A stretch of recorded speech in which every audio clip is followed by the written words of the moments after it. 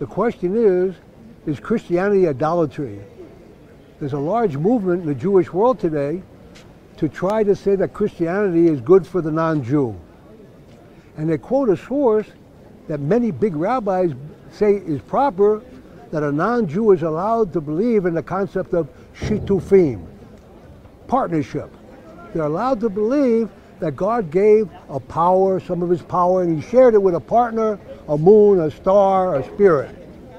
But no Jewish source at all says that anyone is allowed to worship that partner. Jews are not allowed to even believe in partnership.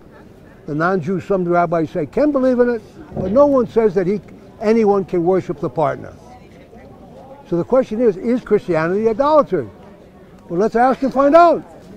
Where are you from? New York. Your mother Jewish? No. What's your religion? I'm technically a Christian. I want to ask you a question about the Christian religion. Sure. They say that a man was crucified 2,000 years ago, and they buried him, and he's going to come back to life. Right? Is that what they say? They say. Let's say that you saw that man, he came back to life, and he's walking down the street here. Would you say, there goes God? Maybe. I don't know. Sure. Sure. But he's a man.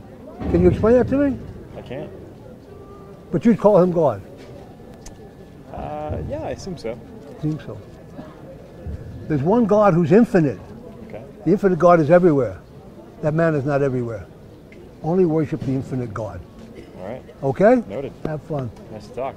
The question is, was he God? Yes. You think that, what's his name? Jesus. He is God? Yes. Okay, that's what I want. Do you pray to him? To Jesus? Yeah. Yeah. Do you think that man who was crucified is God? Yeah. You know, He thinks you he's know God. the Is that man that was crucified God? Yes. Do you pray to that man? Yes. You worship that man? Yes, of course. That's idolatry.